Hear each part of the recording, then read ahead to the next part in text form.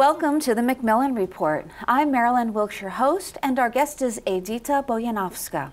She is Professor of Slavic Languages and Literature and Chair of the European Studies Council at the MacMillan Center. Professor Bojanowska studies and teaches about 19th century Russian literature and intellectual history, as well as empire and nation in Russian culture. Today, we'll talk with Professor Bojanowska about her new book, A World of Empires, The Russian Voyage of the Frigate Pallada. Welcome, Professor Bojanowska. Thank you for having me. Let's start with an overview of your book. Tell us about it. So my book is about a famous mid-19th century Russian voyage around Africa and Asia to open up Japan to European trade. Now, most people who have heard of this part of history think of the US Commodore Matthew Perry because he's typically credited with opening up Japan to European trade. But the Russian expedition that I write about was actually following Perry very closely, and they arrived in Japan roughly 3 weeks after the Americans, and they both negotiated with the Japanese at roughly the same time. So you might also wonder, well, what's the big deal about signing a treaty with another country? It so happens that in the mid-19th century, Japan, the government of Japan, forswore any contacts with Western European powers. So this was an attempt by the American and Russian missions to force Japan to open to Western trade, to open its its ports and its economy, and to structure that trade relationship in a way that benefited Western powers. Now, before the Russian expedition reached Japan, they sailed alongside the western shores of Africa. They made a month-long stop in the Cape Colony, so today's South Africa. They crossed the Indian Ocean and made stops in the ports of Manila, Singapore, Hong Kong, Shanghai, and then sailed alongside the northern shores of Korea. So this was really an incredible voyage. And luckily, we have among the crew of that expedition a famous Russian writer, Ivan Goncharov, who happened to write a book about it, a travelogue. And it is titled The Frigate Pallada, after the expedition's flagship. So, and it also describes actually the Goncharov's overland journey through Siberia back to European Russia. So I take this mid-19th century Russian travelogue and probe it for insights about Russia's imperial identity, but also use it as a lens onto mid-19th century global colonial history. So it's not just a book about Russians, but about Russians on a global stage. Readers of my book will get snapshots of Cape Town, of Singapore, of Hong Kong, of Shanghai, of Nagasaki, and also Irkutsk, which was the capital of Russian Siberia at the time. Fascinating. So a couple of questions. One off the bat is, what led you to write the book? Did you come across Goncharov's chronicle and you got interested that way? What was the impetus? So I actually stumbled upon this project. I read one day Goncharov's biography, and I found out that he made this incredible voyage, and then he wrote a travelogue about it.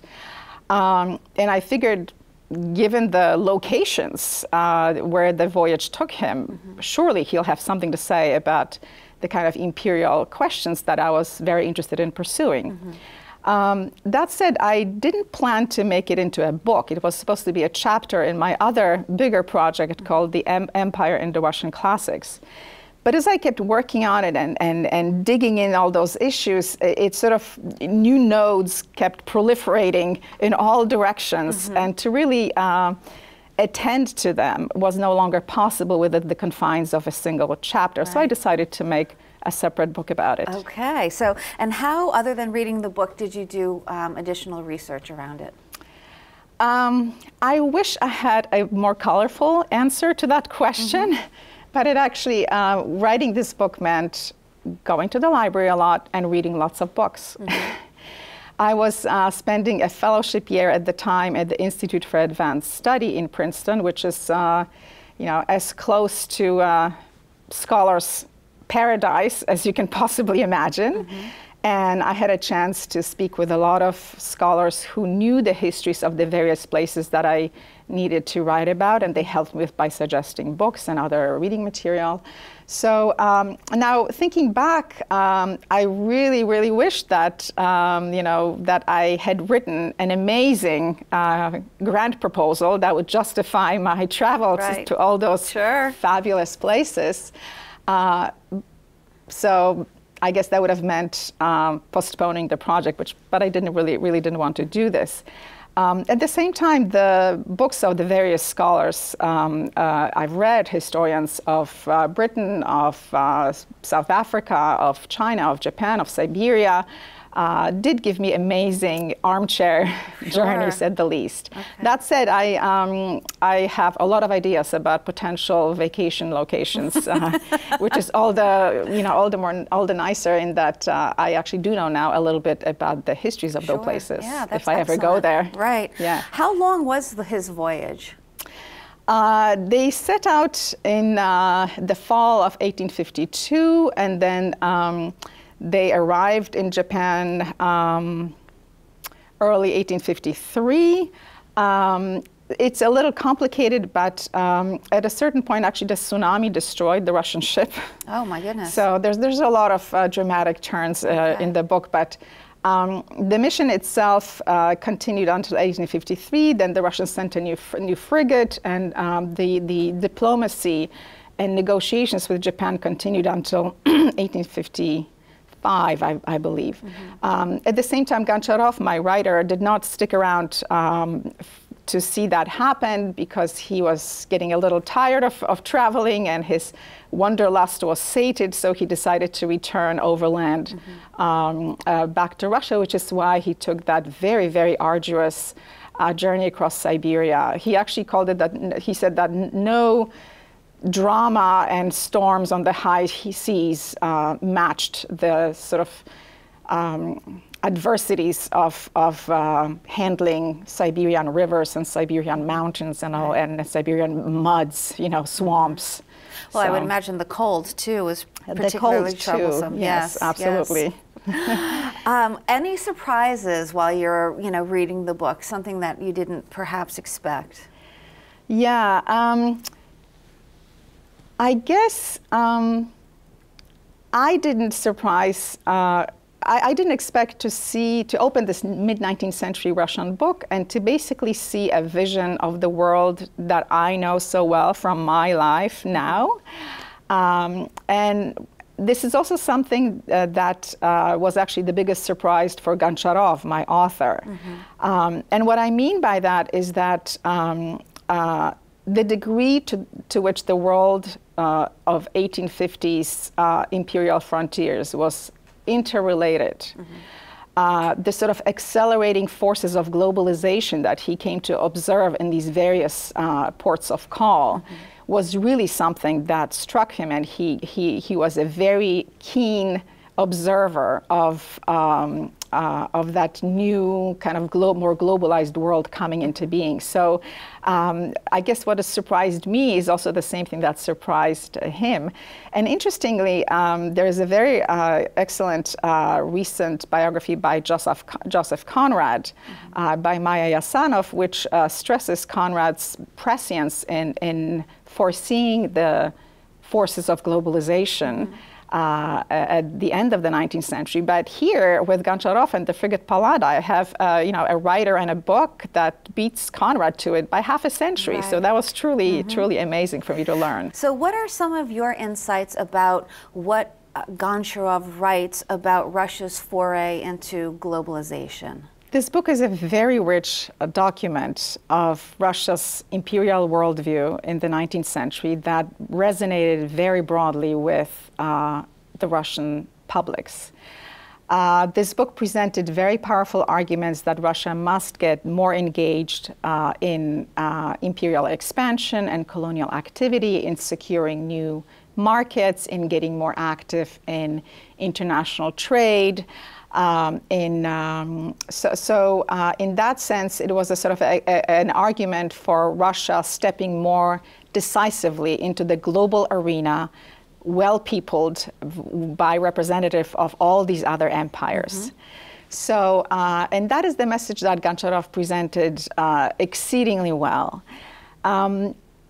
Other ways in which this book resonated very well with Russian readers is that it combined very nicely a sense that Goncharov was a self-confident European on all these imperial frontiers, but at the same time viewed these worlds through a distinctively Russian lens. Okay. So that a lot of reviewers commented on that very special quality of the book. So yes, these are some of the highlights for the readers in Russia at the time of this particular book. But the important thing to remember about it is that it wasn't a sort of just a description of places. It was really a book with arguments, right, about Russia becoming more competitive in imperial enterprises and sort of catching up with other empires who were present and active in imperial frontiers in Asia and Africa. Sure, sure.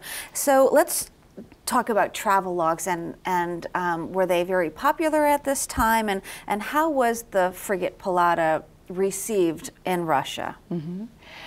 Travelogues were incredibly popular in the 19th century. You know, travel writing of explorers such as Stanley Livingstone were some of the biggest bestsellers of the 19th century.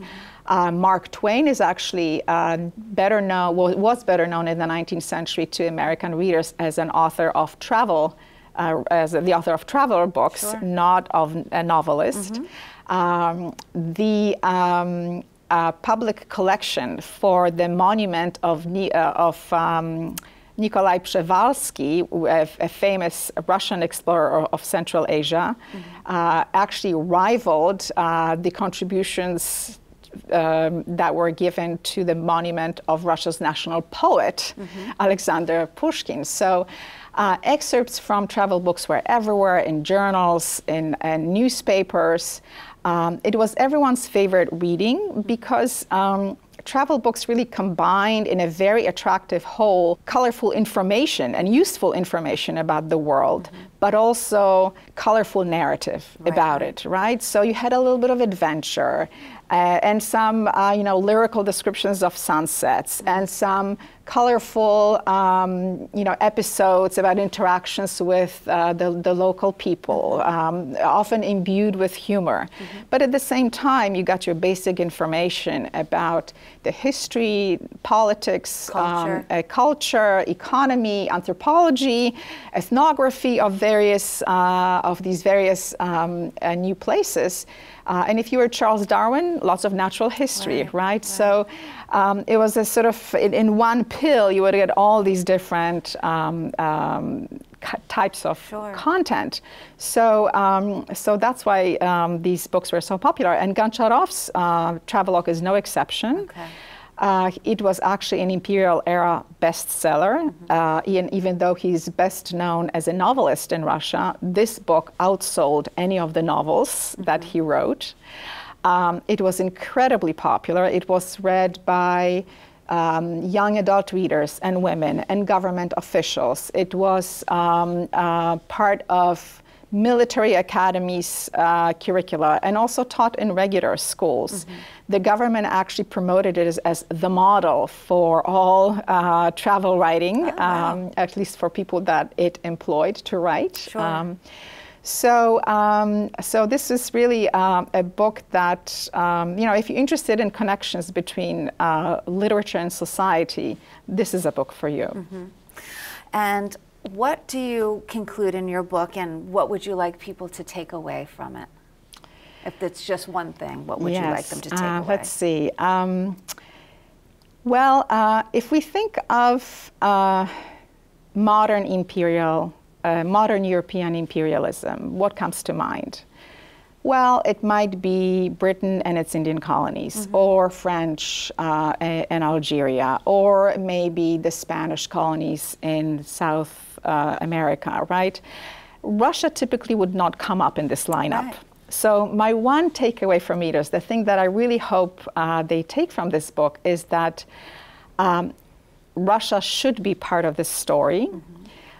It is a country that, in its guise as a modern empire, was second in size only to the British. And it is as a result of the imperial processes that it is at this point the biggest country on earth. So what I'm hoping is that when we think of European imperialism and colonialism, Russia will become part of this history and part of this story. And I would also hope that reading my book, readers would actually think that it is fascinating to actually think of Russia and to study Russia in this aspect. Okay, this has been very interesting. Thank you for being here with us today and sharing your work. Thank you. For more information about Professor Bojanowska and her research, please visit our website at macmillanreport.yale.edu. Be sure to join us again for another episode of the MacMillan Report, made possible through funding from the Whitney and Betty MacMillan Center for International and Area Studies at Yale. Thank you so much. Thank you very much.